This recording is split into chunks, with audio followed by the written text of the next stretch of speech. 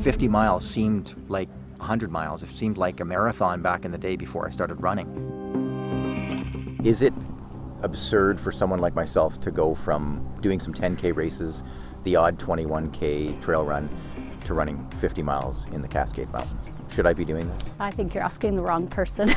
It's a science, it's not a religion. So as long as you apply the science, you'll be fine. A 50 miler is typically not a distance that you can do off the couch. It's typically not something that you can just show up and grit your way through and hope for the best. There's no faking it at that point. And yeah, training is what sets people up for success in anything, but especially when you're talking longer distances on foot. Training for a 50-mile run takes a lot of time. That really was the biggest challenge, was putting it all together and not trying to take shortcuts. 25 Ks into what should be a 50K training run. Not feeling it today. Just tired, legs are a bit sore. Running 50 miles takes a long time to get prepared for and to attempt to do, and you want to give yourself every possibility at success, sourcing your information in advance on how to train, how to fuel, and how to pace yourself on the day.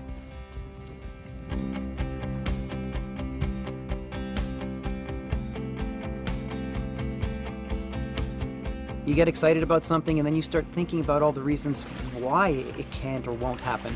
And very quickly people lose their momentum and step back and never really follow through.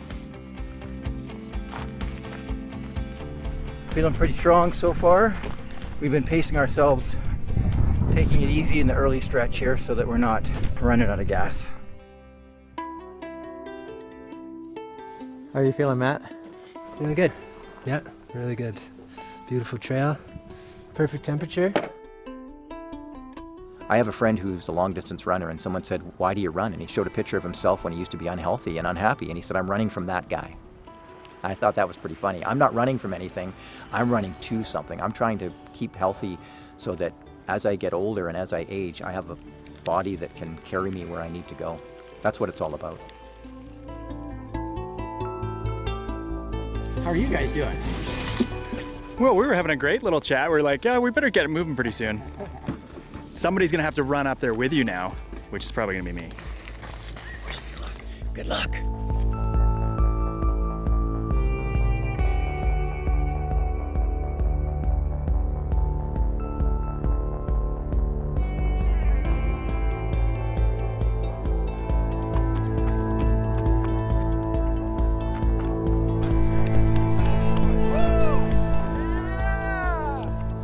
Welcome to Swagpa, guys. My knee was bugging me a bit. Just took a couple of Advil and I'm good to go, and I stretched a bit.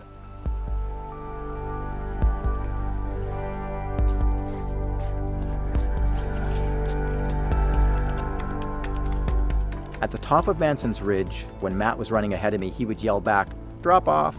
And I would look down and I could barely see because of the visibility, and I just realized if I got that wrong, I would probably die or be very badly injured. It was just that steep.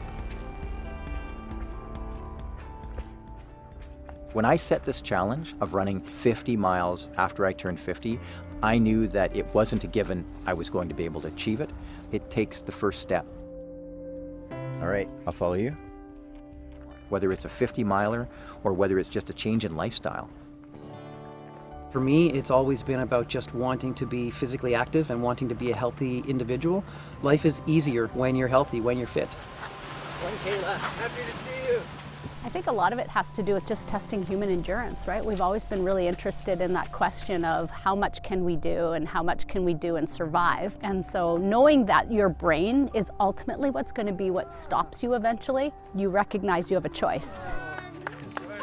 My wife has always told me, because she runs as well, she said you should never finish a race and feel horrible, feel like you want to pass out, feel like you want to vomit. You should run at a level that makes you feel comfortable, and I felt we did that in this run. And I didn't push the training to the point where I got injured. I always tried to keep it within reason so that I could still function in everyday life. Which I think you need to do. Such a dad thing to say.